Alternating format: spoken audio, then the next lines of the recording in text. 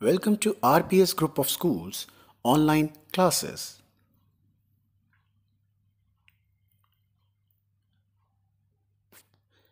Let's continue with the session 4 of our chapter Synthetic Fibers and Plastics. In the previous session, we discussed some synthetic fibers, namely rayon, nylon, polyester, and acrylic. Let's start today's session with an activity. Aim: to compare the water holding capacity of natural and synthetic fibers.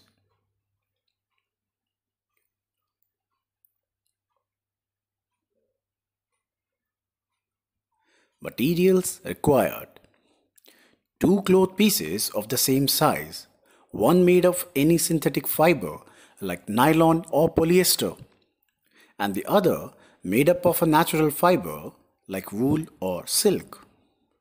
2 mugs or beakers, and water.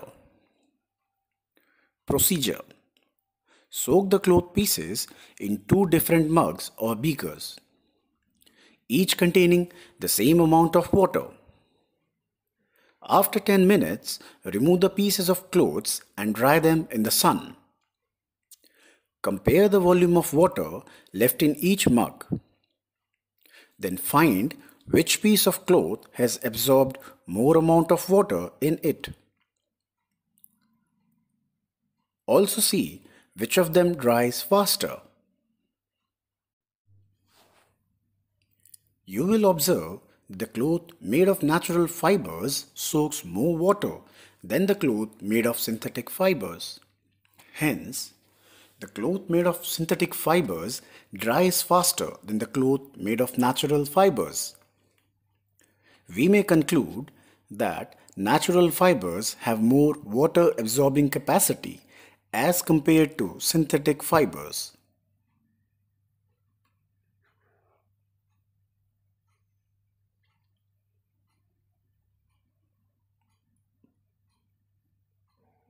Do you know how you can identify a given sample of fiber?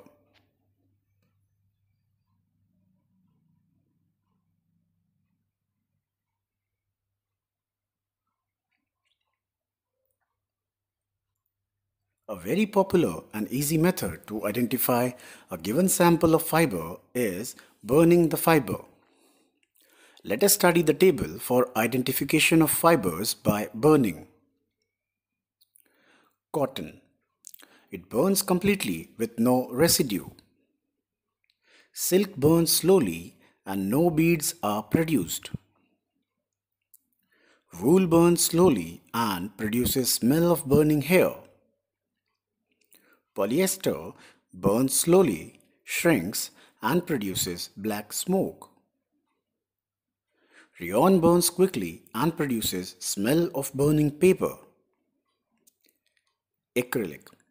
It burns slowly with a sooty flame, shrinks, and forms beads. Nylon burns slowly, shrinks, and forms hard beads with a smell of burning plastic.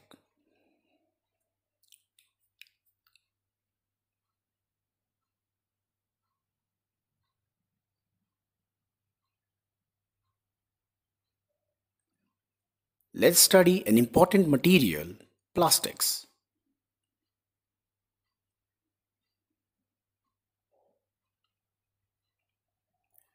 Plastic is a very common material around us. It is used extensively to produce a large number of articles such as comb, toothbrush, bucket, mug, boxes, bottles, chair, table, toys, etc.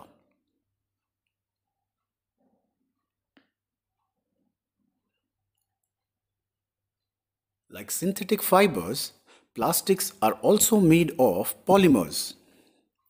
All plastics do not have the same type of arrangement of units or monomers. They may consist of linear or cross-linked arrangement of units. The use of plastics has become popular because they are flexible materials. Due to this property of plastic, articles made of plastics are available in all possible shapes and sizes. Have you ever wondered why plastic has such a wide variety of uses?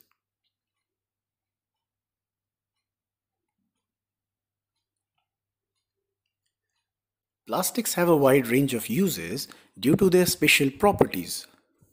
Let us study some properties of plastics. Plastics are durable. They can take the wear and tear of daily life and do not get broken easily.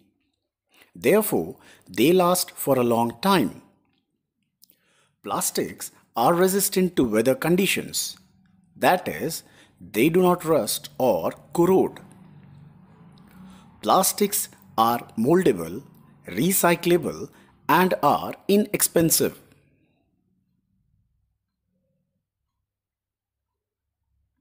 These properties make plastic a material of choice. Let's study about types of plastics. Based on the behavior towards heat, plastics can be classified as thermoplastics or thermosetting plastics.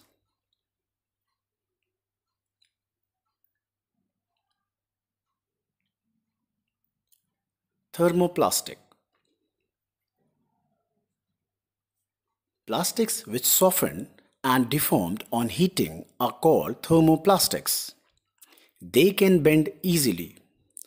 They can be remolded or reshaped as many times as desired. They are linear polymers.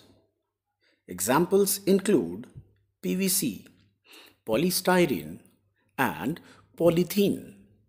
Let's take each example in detail.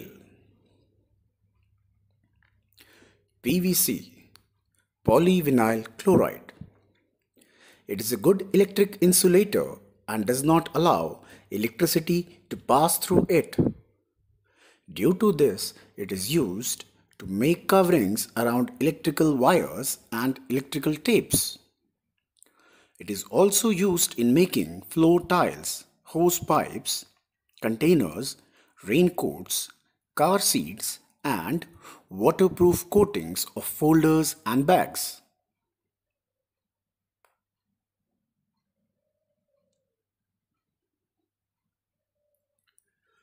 Polystyrene. Polystyrene is a lightweight material. It is used to make insulating packaging material. It is used to make food service containers, hot drink cups, and disposable plates. It is also used to make CD cases.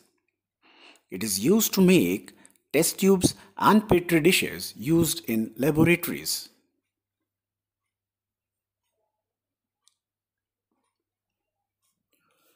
Polythene. Polythene is another example of thermoplastics. It is used for making commonly used plastic bags. It is also used in making squeeze bottles, water pipes, wire insulations, car covers, etc.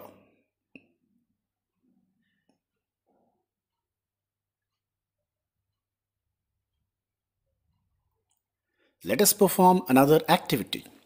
Aim to show the effect of heat on thermoplastics.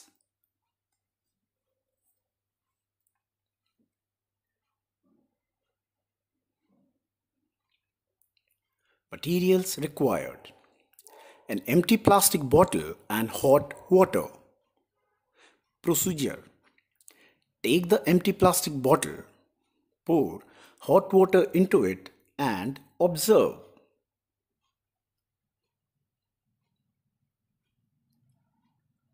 You will observe that the plastic bottle gets deformed as shown in the figure below. Conclusion: thermoplastics become soft and get deformed on heating.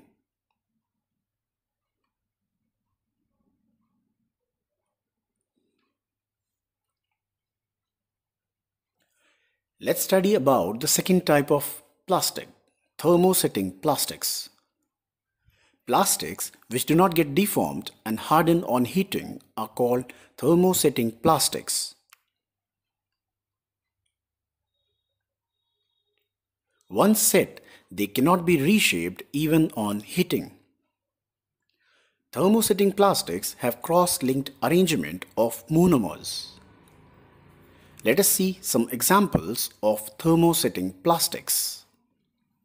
Bakelite. Bakelite was first thermosetting plastic. It was invented by the US chemist Leo Baekeland in 1907.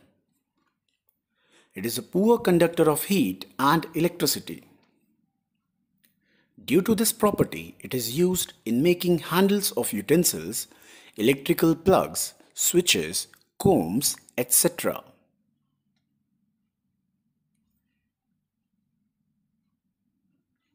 Melamine. Melamine is another example of thermosetting plastic. It is fire resistant and has better heat tolerance than any other plastic. It is used to manufacture floor tiles, whiteboards, and utensils. Uniforms of firemen are coated with melamine to make it fire resistant.